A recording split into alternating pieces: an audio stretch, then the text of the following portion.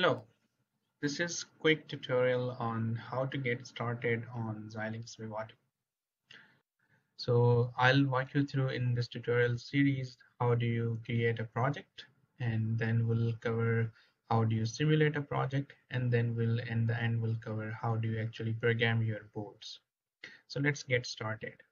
So first of all, you can see on your computers these two folders, these two programs. So you'll go ahead and double click Vivado 2020.1. So if you click it, then you'll see this screen. So let's create a project.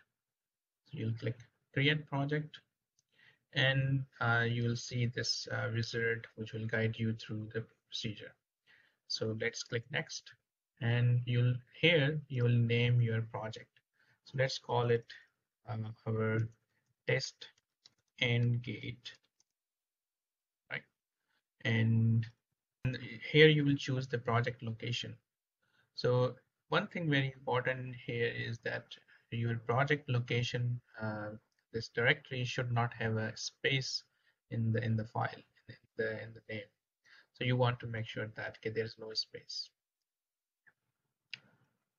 Okay, then select the RTL project that we are going to do explore here, and we'll cover the details of the other things later.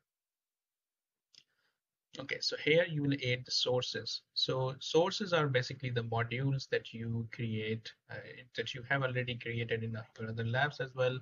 For example, you created a module for the AND gate, you created a module for the adder. So those are the sources that we are going to add here. So for this video, we are going to simply create our module. So module for the AND gate. So you can just place the code here as well. But in this tutorial, I'm going to show you that how can you write the code into the Verilog from the very beginning. So you'll select your language here. So we are covering the Verilog. So then you'll name it. So let's call it my AND gate. And so my AND gate.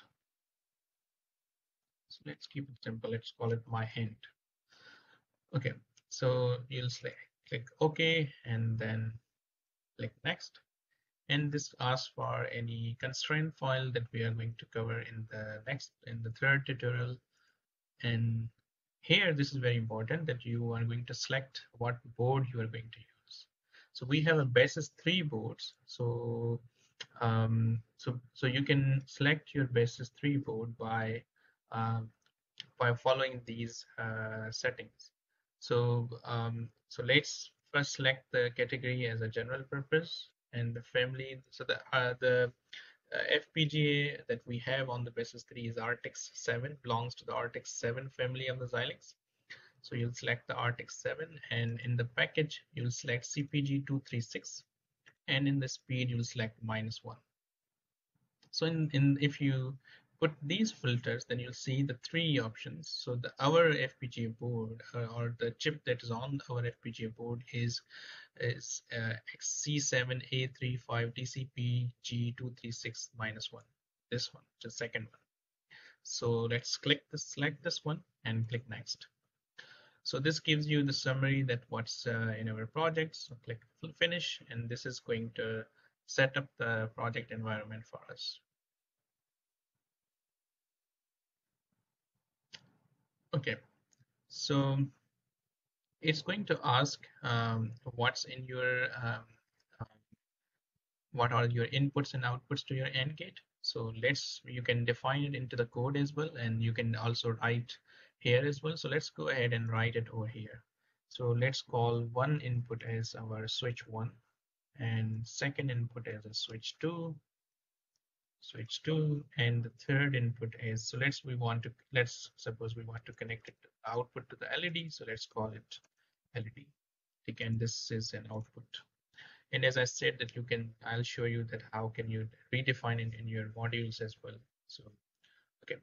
So we are assuming what we are going to do is that we have two inputs to the AND gate, and we have one output that is driving the LED. Okay. So this will create a source file for us.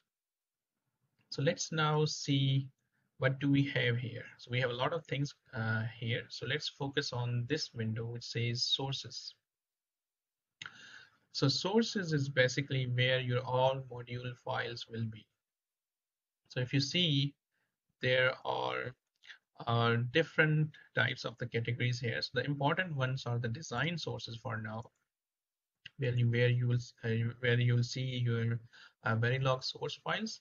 And second important thing is the simulation sources, where you put the test bench file that you also have created some test benches.